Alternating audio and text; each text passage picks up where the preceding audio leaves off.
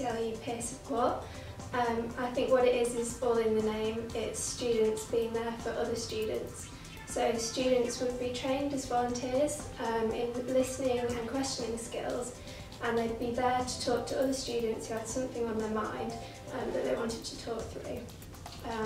So it would complement the welfare services already available at UCL.